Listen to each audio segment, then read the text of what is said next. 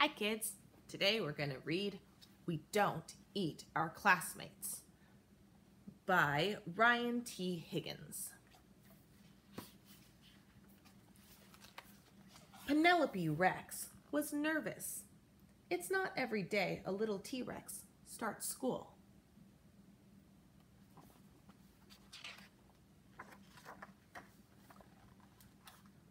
What are my classmates going to be like?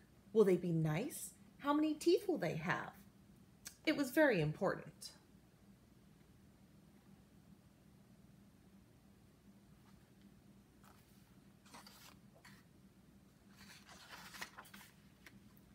Penelope's mom bought her a new backpack with ponies on it.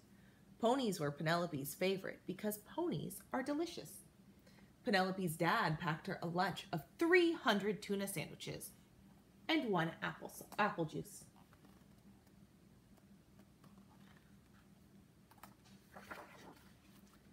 Finally, the big day came, and Penelope Rex was very surprised to find out that all of her classmates were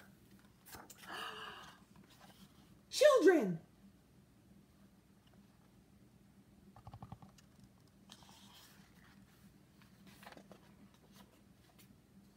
So she ate them because children are delicious.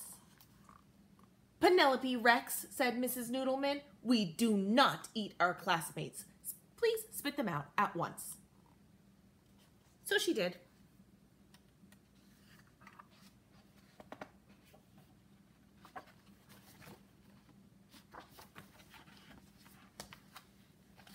It was not the best way to start school. Still, Penelope was determined to have a good first day.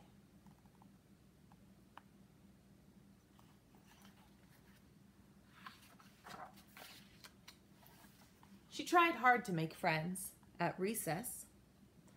She finger painted some of her best work. She even saved Griffin Emery a seat at lunch. You can sit here.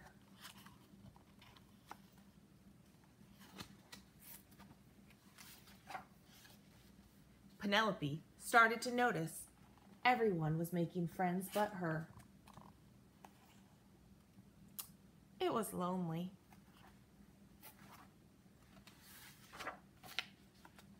When she got home, her dad asked her about her first day of school. I didn't make any friends, Penelope cried. None of the children wanted to play with me. Penelope Rex, her father said, did you eat your classmates? Well, maybe. Sort of. Just a little bit.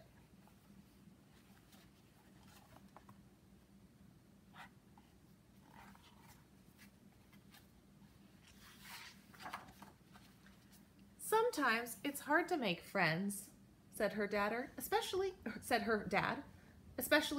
if you eat them. You see, Penelope, children are the same as us on the inside, just tastier. That gave Penelope a lot to think about.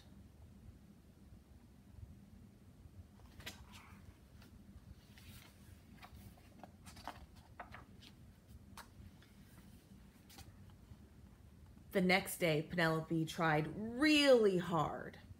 Poor Penelope. She could not stop herself from eating her classmates. Mrs. Noodleman, Penelope ate William Omoto again. And they were all afraid of her.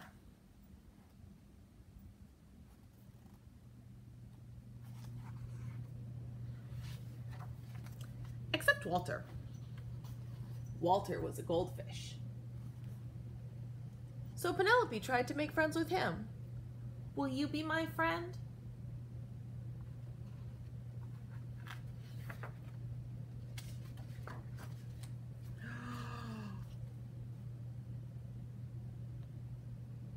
Jump!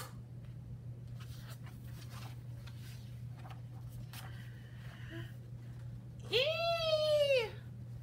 Cried Penelope. He's eating my finger! Wow!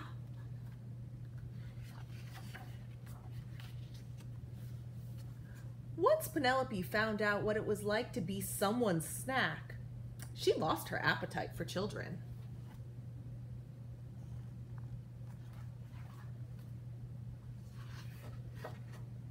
She stopped eating her classmates, even when Cece Woodman spilled barbecue sauce all over herself.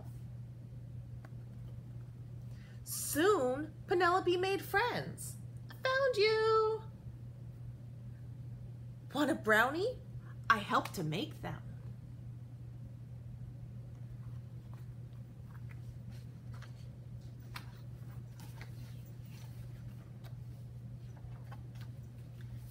Now, even when the children look especially delicious, she peeks at Walter and remembers what it's like when someone tries to eat you.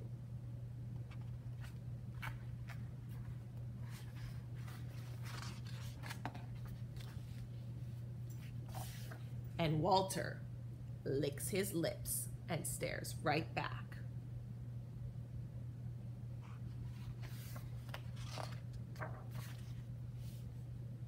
Because dinosaurs are delicious. The end. I hope you guys liked that book. Bye, kids.